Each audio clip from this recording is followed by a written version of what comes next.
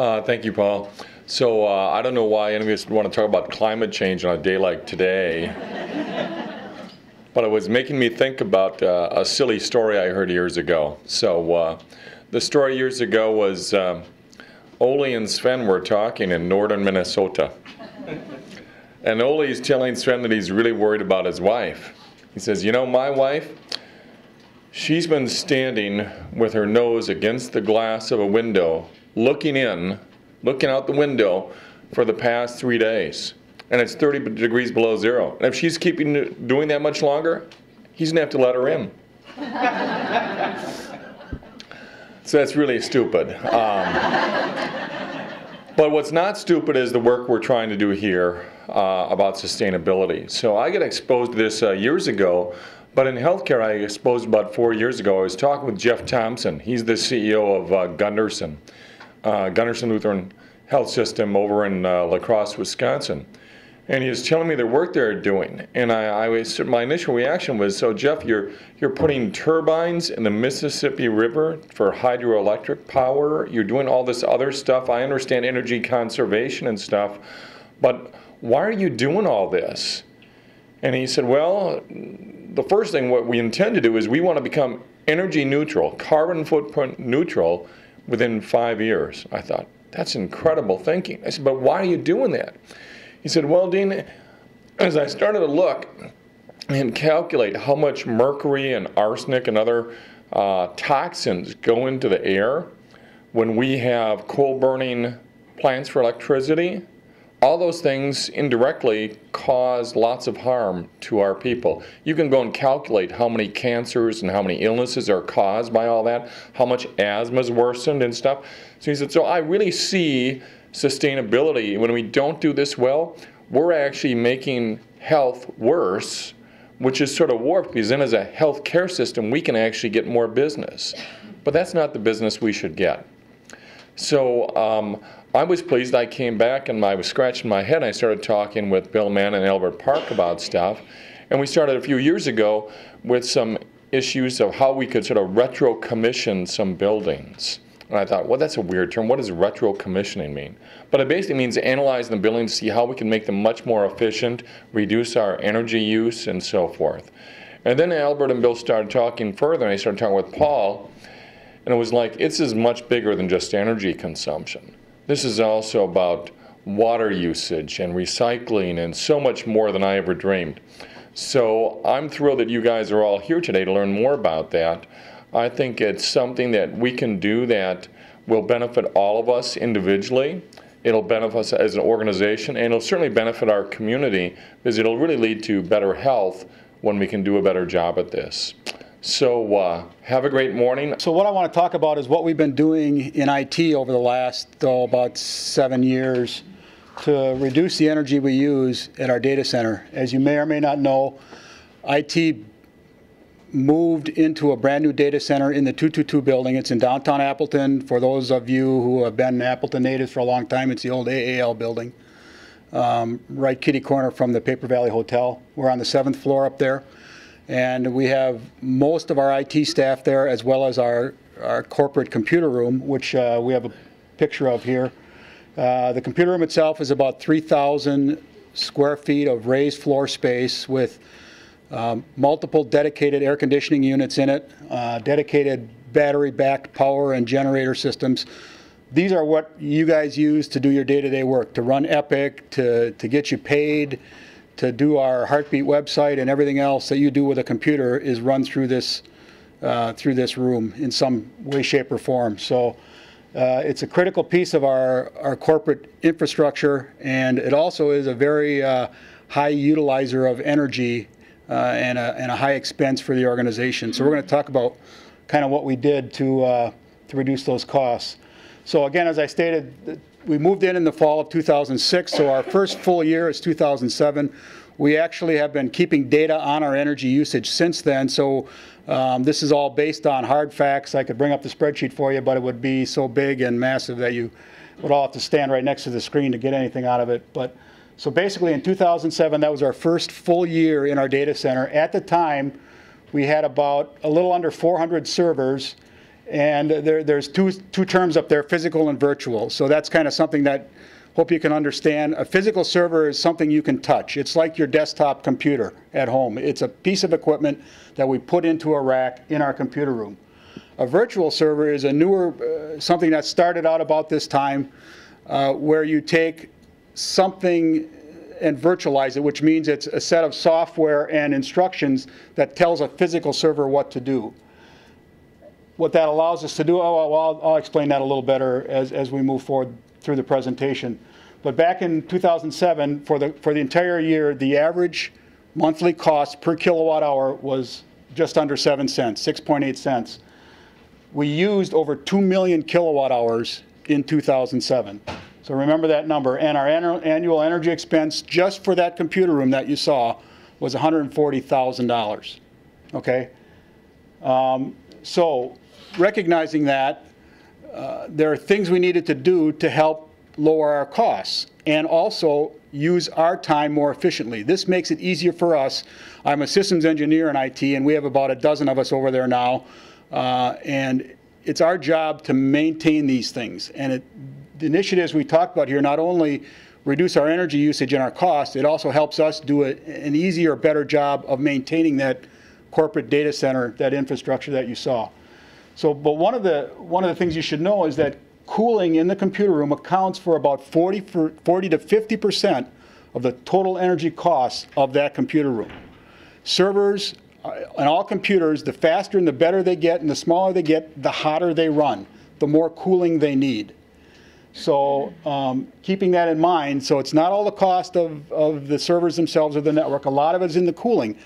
And because really there's 4 air conditioners in there, it's a very focused area where we can spend a lot of energy, a lot of time, I should say, to try and reduce the use by that equipment. So some of the things we've talked about, and we'll go over these in a little more detail in the next few slides here, but talk about something called free cooling and then server virtualization, cold aisle containment, using variable speed fan motors on those air conditioning units, and using sensor-based cooling so we deliver the correct amount of cooling to where it needs to go. So free cooling, a technical definition is that's an economical method of using low external air temperatures to assist in chilling water or glycol in our case, some sort of cooling medium in your air conditioning system, which can then be used for air conditioning systems. What this means is that this time of year we can take advantage of this.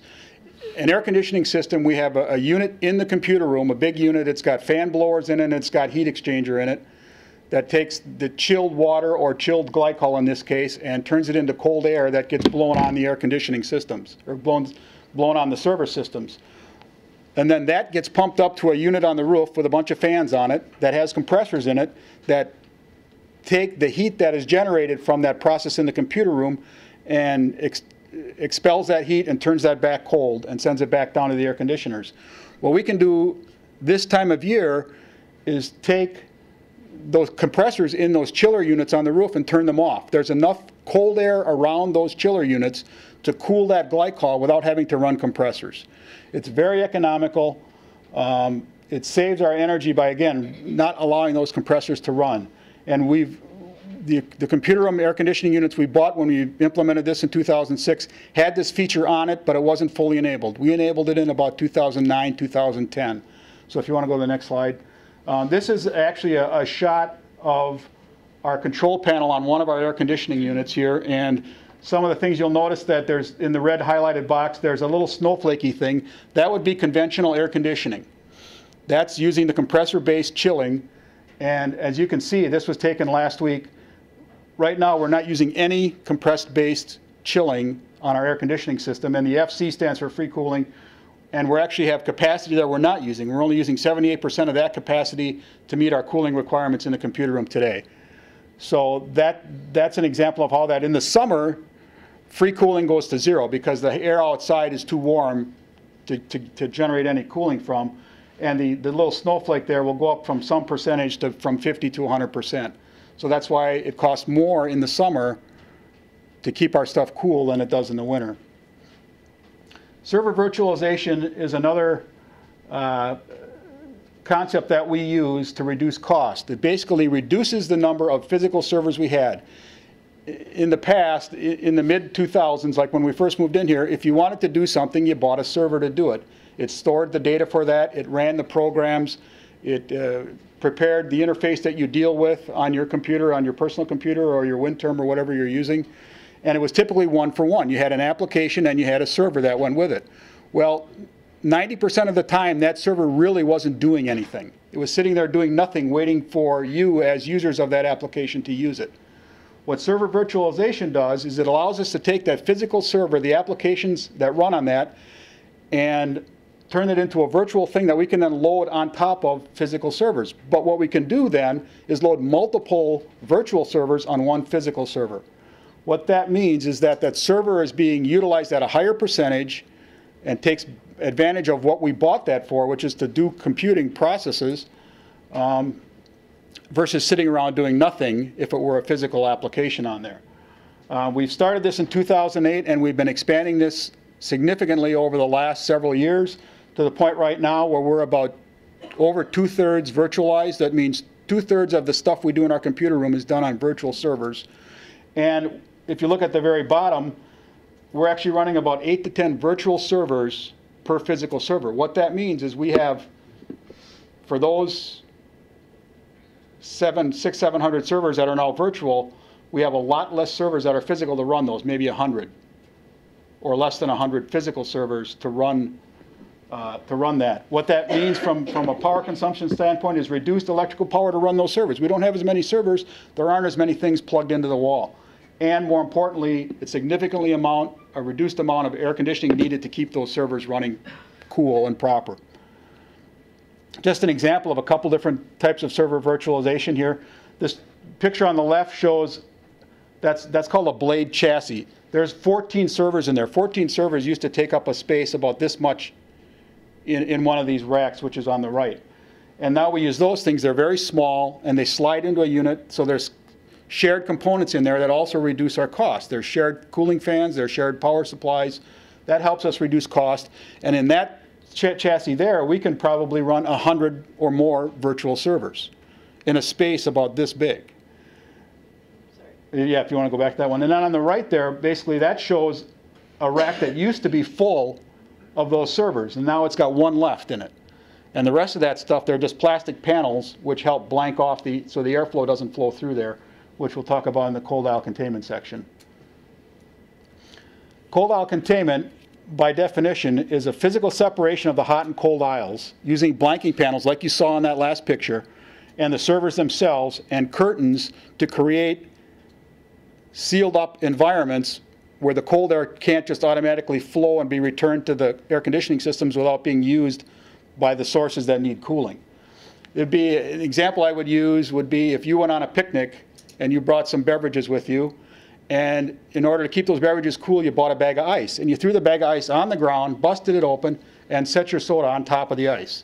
Well, sure, your soda would probably get cooled down, but your ice would be wasted on all just the environment. That it would just, the cool air would just blow off of there into space, and not be focused on keeping that soda cold. You'd go through a lot more ice, it'd be a lot more costly, and your probably soda wouldn't stay as cold as it needs to be.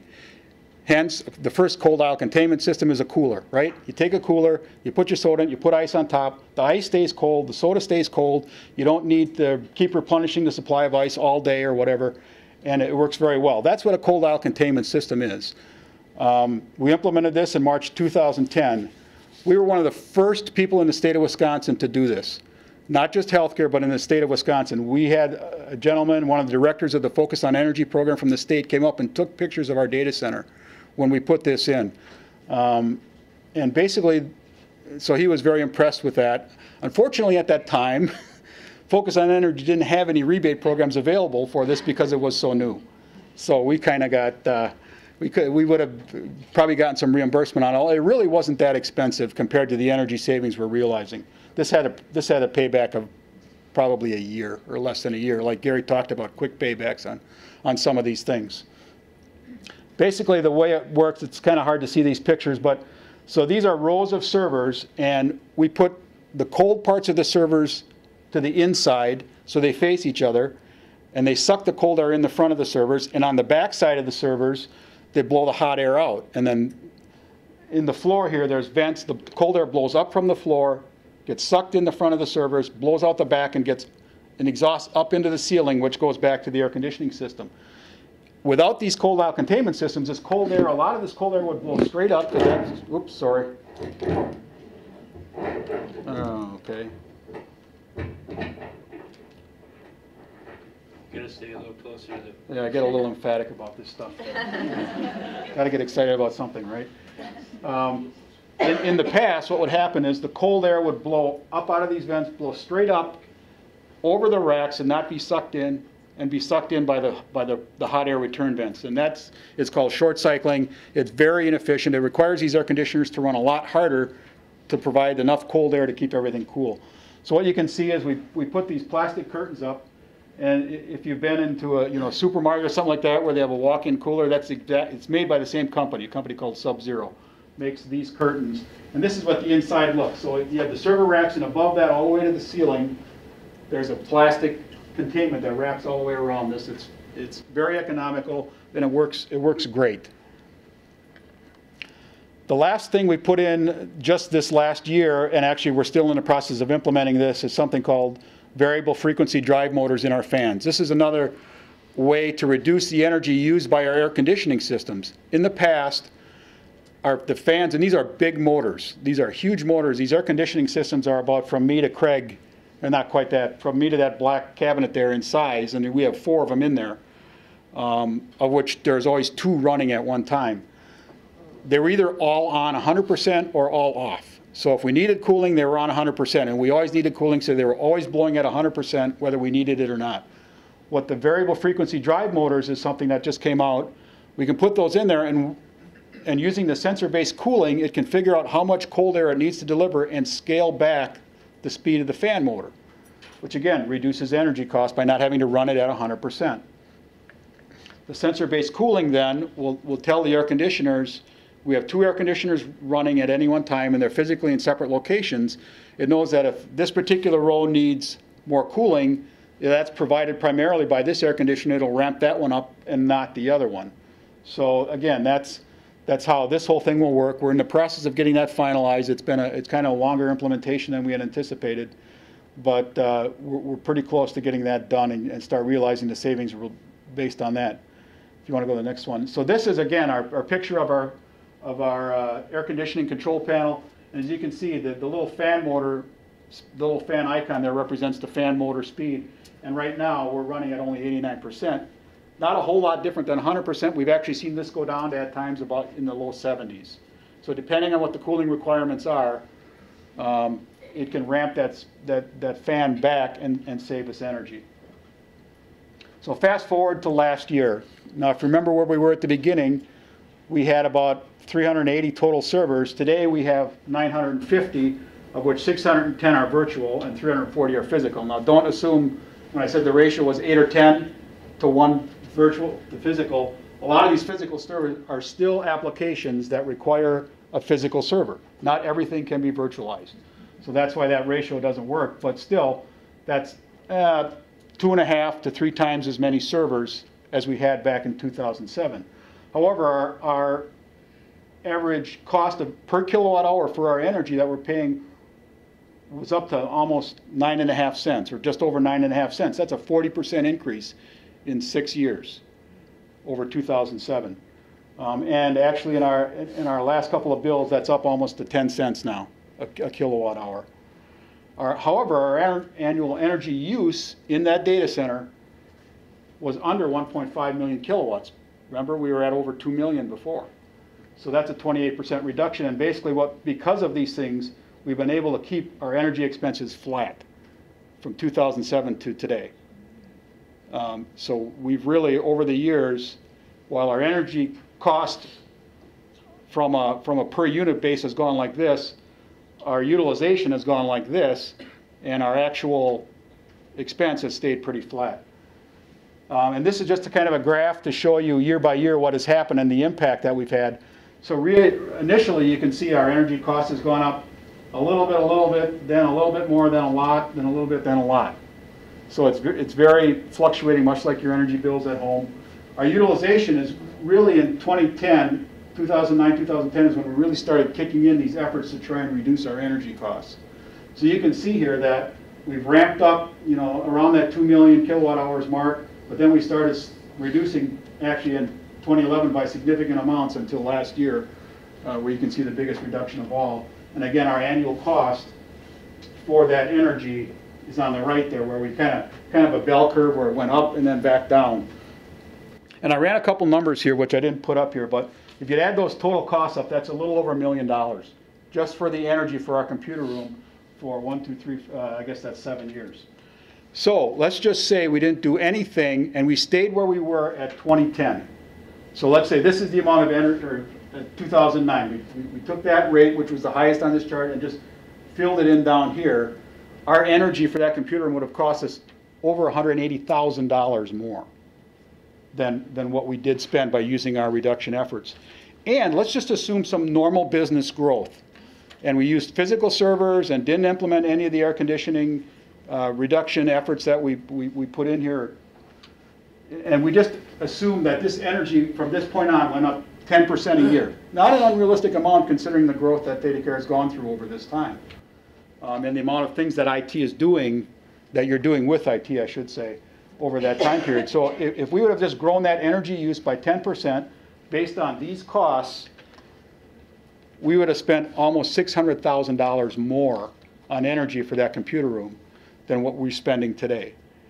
And so we're constantly looking at ways. We're working with our partner vendors on this, Access Inc., Liebert, Bassett Air Conditioning, who work with us closely on this stuff to try and figure out ways that we can, you know, reduce these dollars and this usage, which is great for the organizations because that means that's money that we can use for other, you know, more important, energy is important, but used for more things that we can get more bang for our buck out of than keeping the lights on, I guess, in our computer room. So, do you have any questions about any of that? Or? I never talk in front of a lot of people, so I might be a little nervous, so I might ramble on a little bit. So, I'm by trade a surgical tech.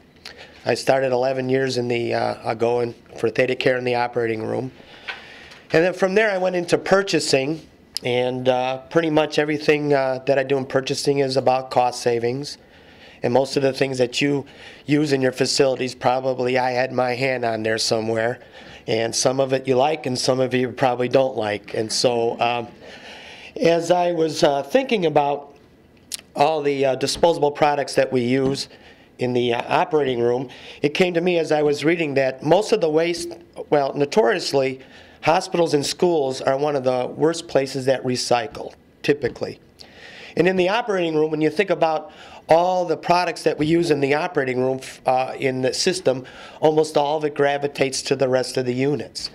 So most of the waste that the hospital generates is from the operating room. Some 40% of the waste comes out of the operating room.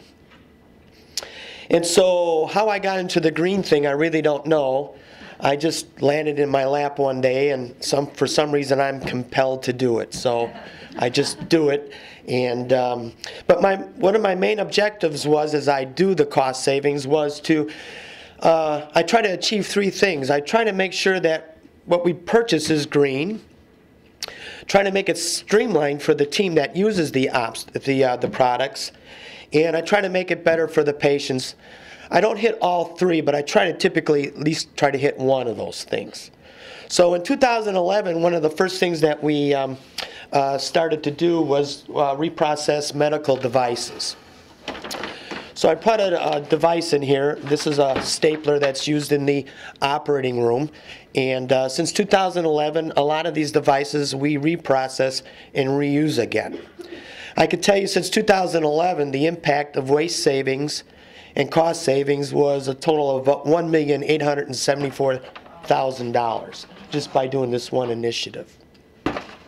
And that includes the waste savings and not having to purchase new ones all the time. After that, in fact, I decided that we get to this box. I don't know, you've probably seen these boxes, people taking them home all the time. They make good storage boxes, but it actually has a good story to it. is when I purchase things for the OR, I try to see when I purchase what effect I have, because if I'm initiating the buying, then I'm compelling someone else to create waste. So in the OR, we typically pick cases every day. We have employees pick the cases. And so I came up with this little idea where this box, the case is pre-picked in another facility and brought into the OR. So it makes the team in the OR pick cases a lot quicker. Instead of maybe picking a case in 30 minutes, they could pick a case in 10 minutes. Plus, instead of the 100 items that are in this box with 100 different SKUs for this box creates one SKU for one charge for finance. So I can tell you right now that 95% of all the cases that we use in the OR come pre-picked from a separate company.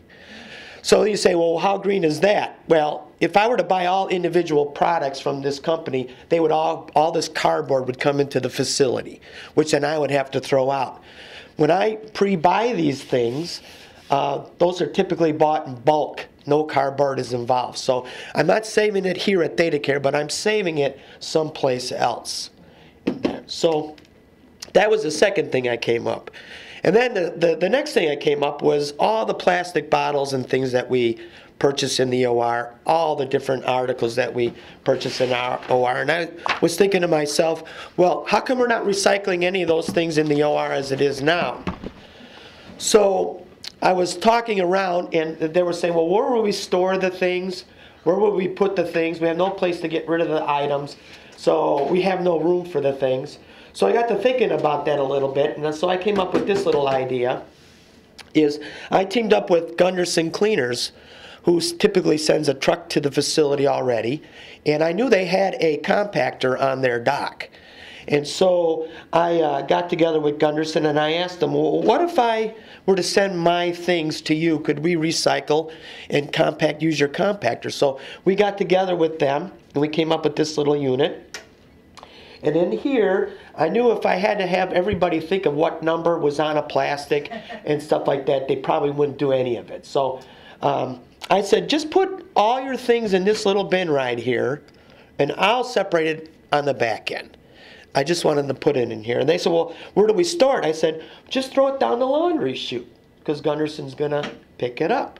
So we have one of these in each OR, and my plan would be to gravitate it into the rest of the system eventually. But all the employees, they just throw the plastic bottles, everything in this little bag here, tie it up, it goes with the laundry. Gunderson picks it up with their truck, takes it to the compactor. I separate it on the back end, and then recycle it all. So that's where we're bringing today. So I wanted to do, I have enough knowledge that I'm dangerous. So, so I brought some things. So I think visual things is a good thing to see. When you look at the sheer numbers of the things we purchase in the OR alone, it's amazing. So I'll just go through some of the things here. Typically, we recycle. These are plastic bins that we use in the OR for almost all the cases. And so to help me out, I wrote down on my little thing what we have here. Typically, we recycle these now, 4.5 tons of these we buy in the OR, or 76,233 pieces of plastic, just in the OR alone. I know on the floors you see other basins, which we can go after a little bit later, but this is just plastics in the OR. They used to be blue, but I changed them to opaque, because when you go to recycle, opaque chips or beads, when they recycle this, you get more money for it than if it was colored, because they can use opaque for more items as it makes it back into the system. So that was that item.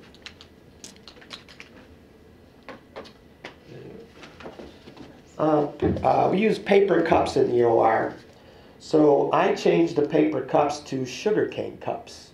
Sugarcane cup is already a result of making sugarcane, so I'm actually saving trees there. So that's 70,200 cups we use. I changed those. Along. Excuse me, are those biodegradable then? Yes, yes. Bowls. We have bowls because we eat in the OR and we have to eat because sometimes we don't get breaks. 51,000 of those I changed that we use each year in the OR for bowls. So you might see some of those in the floors too. Everybody sees these. Yeah. Saline bottles. 72,785 of these bottles we recycle. You could put the caps on, labels, the whole thing. Just right into the container here, and we recycle those items there. I'll turn this around here.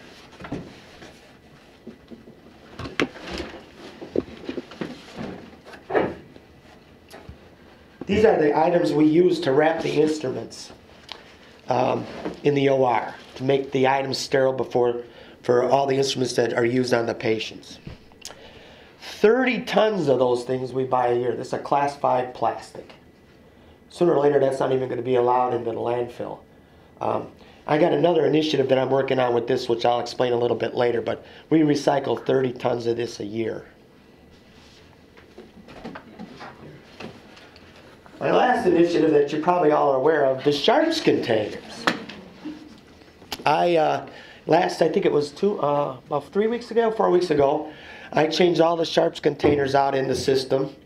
I changed 1,400 locations. I recycled 1,400 vaults, and I packaged 1,400 of these things, and we did it in 60 hours in the system. We eliminated 20,000 of these things we buy a year, eliminated those.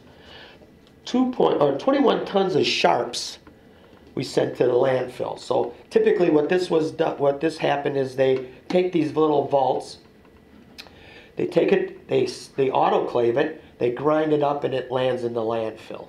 So 21 tons of that a year we do. And I went to these little items right here.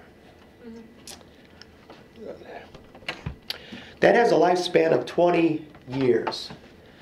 So these hold more than those, and it's truly the sharps that we're actually recycling in there. Now, I go one step further, is the recycler actually takes the needles out of here and the syringe, and I recycle those. So it's not going into the landfill.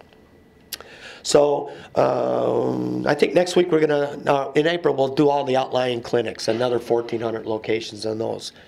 So that prevents us from buying these, the bags, because eventually we're going to go to recycle tissue containers, chemo containers, and drug containers, all which we have to use a plastic bag. And as like Paul said to me one time, you're buying it, you recycle it, but then you ask yourself, why am I buying it in the first place? So these bags, I think it was like 20,000 bags a year we buy of these, red bags, that we no longer will buy because of those containers there. I recycle shrink wrap that comes into the facility. I recycle enough shrink wrap to cover 2 acres, 1 foot thick. So recycle that much. Oh, the bottles, we recycle enough bottles that would, if I laid those end to end, they would go from Green Bay to Racine. So that's how much that is. Blue bags, y'all see the linen bags. I think there's 20,000 rolls or 15,000 bags. We recycle those now. OR towels. We use about 17.18 tons of OR towels. They're one-time use. I changed them from blue to undyed, unbleached towels. I sell them to other facilities to keep them in the pool, and they're 100% cotton. So when they do end up in the landfill, they almost disintegrate within a month or so.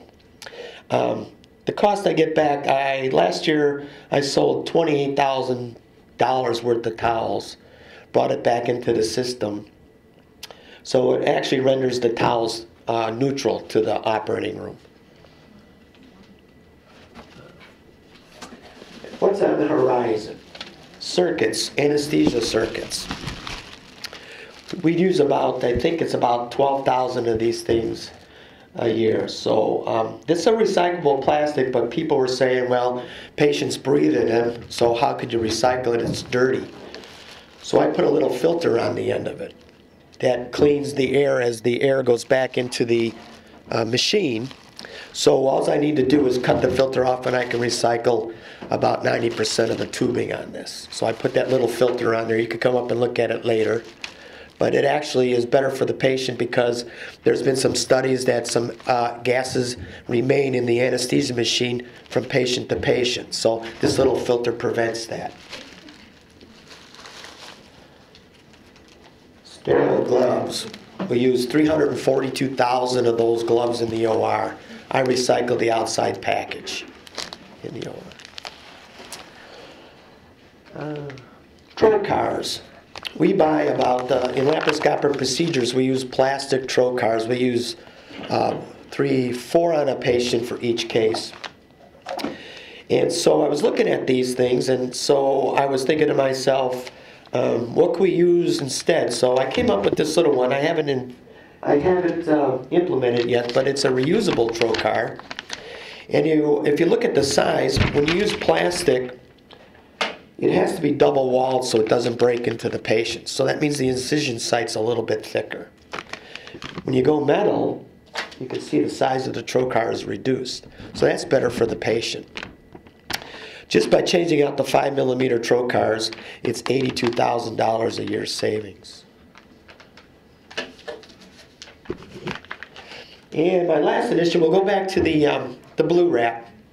So we just started an initiative to put all our containers in solid containers to eliminate the blue wrap completely.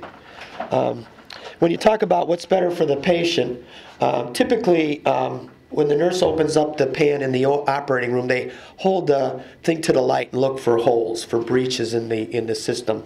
And there's been studies that show that about 35% of the times that they don't see a hole, there's actually a hole in the Kim guard, they call this. So you can't really say an infection comes from that, but you try to eliminate all the possibilities. So by eliminating these and putting all our instruments in solid containers that have a lifespan of 25 years, we would get a cost savings in 10 years of $1.8 million from not using these things here. So that's an initiative that's actually going on right now. We actually started to change those out. So we're eliminating the 30 tons completely in the landfill. So that's my story. Good morning, everybody. My focus today is really going to talk about hazardous meds, but I wanted to also just provide a little bit of a perspective and a personal story before I start talking about all that stuff. So this morning I was helping my 9-year-old quickly get ready for school and reminded him to shut the light off in his room. And I thought, wow, that's a great example, Sam. We have to remember to shut our light off. The sun's out. There's really no need to have your light on. And then I remembered the story about when Sam was a baby. And when he was a baby, we actually lived in Michigan, almost directly across from Milwaukee and Grand Rapids. And you probably wouldn't think of it, but based on the geographical location of Grand Rapids, there was a lot of air pollution over there. I think it was a result of being directly east of Chicago and Gary, Indiana, and a lot of industry. And Sam had asthma as a kid. I mean, he's still a kid, but when he was little, he did have asthma, and we had to treat him every single day. He had inhalers, nebulizers, you name it. And so it just reminded me this morning of dealing with that when we lived over there, and I think it was a result of the climate that led to him having asthma. We moved here when he was about 4.5, and by the time he started school, we didn't have to give him medication anymore. So I was really thinking about that this morning, just as I was reminding him to shut the light off, and then thinking about how climate directly affected him, or at least I think it did, in terms of why we had to deal with his asthma over there. So that's kind of my personal story also of why I'm here today. I'm also here today to talk about hazardous medications. It may or may not necessarily have a direct correlation with how it's affecting climate, but it certainly has an effect on how we need to protect ourselves from exposure to hazardous medications because of the risks that it may have to ourselves or our patients or the environment. So back in 2009, I helped with an initiative within Theda Care, specifically within the hospital division, to help ensure that we have better practices for safely handling hazardous medications. And this really is coming from a governmental regulation that really spearheaded this, knowing that there are hazardous drugs in our workplace, and those definitely can have risks to us, not necessarily just the result of it affecting the patients and treating the patients, but when we're handling it, it certainly can have an effect on us, whether it's affecting reproduction, our skin, other types of issues like cancer, maybe even asthma. Those sorts of things definitely can be an impact to us. So this is a summary. I have 2 slides to summarize. I will not go into detail, but this is just showing all the different people and places and organizations and standards and regulatory agencies that have really highlighted the risk of medications that we may be exposed to, and then the risk to our health. It's coming from WHO, it comes from EPA, it comes from NIOSH, which is a branch of the OSHA component within our government. It even comes from the Department of Transportation when we think about how hazardous meds can be transported within our system. And within that, they have multiple studies and different types of meds or medications that they identify as hazardous. So we tried to compile that to figure out, now what are we going to do about this? So looking at these different organizations, we really tried to solidify and figure out what we were going to do within Theda Care, pulling a team together and did an RAE back in 2009 to understand what our practice was going to be to help prevent exposure. We utilized primarily 2 resources. One was a list from the government, from a government organization called NIOSH, which stands for the National Institute for Occupational Safety and Health. And they publish a list of hazardous drugs almost every year, and we utilize that list to really help us understand what our methods will be. And then we also found a great resource from our neighbor in Minnesota. I'm sorry, from California. I wish that was our neighbor. And they really identified how to handle the waste of pharmaceuticals. Should they go down the drain? Should they go in garbage? Should we recycle? Should we put them into coffee grounds? What should we do with our medication waste that we have? So using those, and then really highlighting a lot from the NIOSH list, which really has become kind of our backbone, we created our process. So you can go on to the next slide. So really just highlighting the risk of hazardous meds, which helps spearhead our work, realizing that we have this risk today in our workplace, knowing that about 5.5 million people within our healthcare are exposed to hazardous meds. From a pharmacy perspective, we prep chemo, we prep a lot of hazardous meds, so our techs all day long could be exposed to this. Thinking about the nurse administering this day in and day out, they might be working on an oncology floor, they might be exposed to this day in, day out. We may have just simply forgotten that risk or not realized that risk, and we really needed to recognize that there's a lot of data out there to show the risk to ourselves and to our health. And so this was a really interesting depiction about all the different trigger points of where hazardous meds are in our system. So it's not just at the moment I'm preparing it in the chemo room in the pharmacy, or it may not just be when I'm administering it to the patient, but staff might also be exposed just on the loading dock when they're unloading these things. We might also be exposing our environmental health service staff who clean those rooms, and the risk of getting exposed to maybe linens that have been contaminated, or cleaning the toilets or the sinks. Thinking about the risk of now the people that are dealing with this to dispose of it from our institution, and our staff or colleagues that might be taking that product out of our building to go and dispose of it, and what the risk is to them. So it's a very global perspective. There's also a lot of initiative from the environmental perspective about not getting this into water streams, not getting this into the soil and contaminating food that we grow or the animals that we get our food from.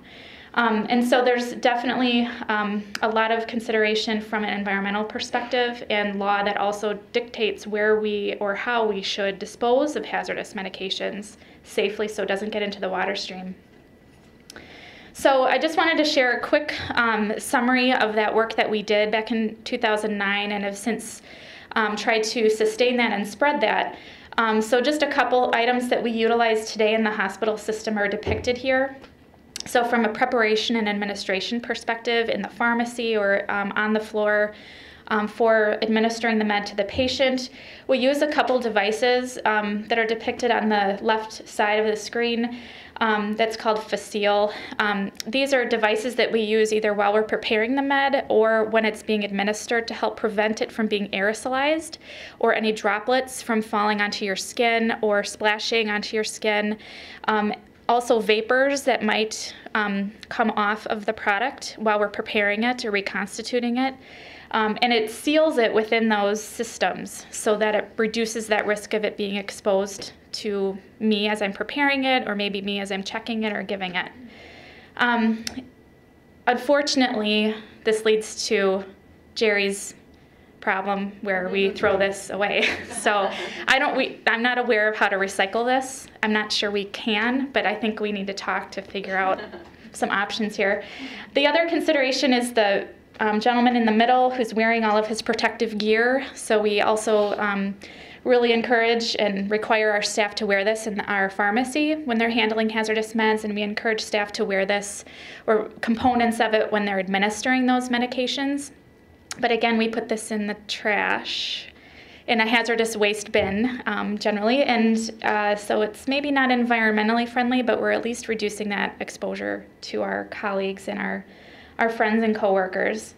And then the last item on the very right is our specific waste bin that we use for disposing of the hazardous medications, which then are handled by one of our disposal companies in the area to ensure it's appropriately disposed of, and not necessarily just put directly into the trash, into the landfill, or down the drain, which we want to prevent, and that's really why we're here today. I think that's my last slide. We definitely have started the work, but certainly haven't finished it, and know that there's definitely improvements. We also have really just focused this work in the hospital and not necessarily spread this throughout Theta Care, so there's opportunity there as well. My staff and I got together and put a little vegetable garden in the back of our office, and this came about as a result of having a brand new building built just for us. It's a LEED building, so it's environmentally friendly. In addition, I was at a wonderful conference that was talking about trying to get healthcare providers to eat healthy so they can teach their patients to eat healthy. And I was thinking about how our staff doesn't always eat healthy. So I thought maybe if we had a garden, we could pick it right out of the garden and go eat it for lunch. And also as a team building exercise, this brought us all together. And as a result, we have 2 plots that are about, I think they're 6 by 8 feet. They're raised beds. Dr. Kranick and his little boy built the beds. My husband and I hauled the dirt in. I also enlisted my husband in rototilling it. And he'll be doing that again this year. We've had a lot of fun planning what we're going to put in the garden. We give the staff gift certificates to the local nursery to buy the vegetables that they want. Everybody helps water. Everybody helps weed it. It's something we always talk about. Hey, did you see that new tomato coming in? We've improved our health because we've had salad bars. We've also had salsa days as a result of the products that we've grown. We've really come together as a team, and we think that our office is a little slice of heaven in Darboy, if you've been to Darboy. As for helping the climate, well, this little patch has prevented a little patch of grass being mown, so we don't have to worry about emissions from the lawnmower for a few places. It's also a visual reminder that everyone should be eating healthy. Our struggles have been finding time to weed periodically. I think it was the last summer or the summer before. It was just so hot and dry. Some of our plants died, and we just couldn't help it. We've also struggled with trying to find less or more lower maintenance plants. We're going to try some strawberries this year just because that's fun to look at. Our other struggles have been wildlife. 2 summers ago, Mama Rabbit thought it was really cool to make her nest in our cucumbers, so we had a lot of baby bunnies running around. And we also had some birds make a nest right by the the spigot outlet for the watering, which freaked us out all the time for watering it. So it's just been a great mood lifter for our office. We've had a couple of really good meals together because of the products we've had. We've kept it local because we don't have to buy the stuff in the store. And it's just a great use of space. We have all this lawn space at all our offices. It would be kind of neat if all offices could do that. And thinking for the future, I don't know if we'll put another bed in. I was also thinking of maybe some Honeycrisp apple trees in the back because we all like that too. That would be something low maintenance. And if we do ever go bigger and have time, we thought maybe it'd be fun to give the food to the hospital so the hospital can serve the patients, or give more food if we have it to the food pantries to help share the love. But that's about it.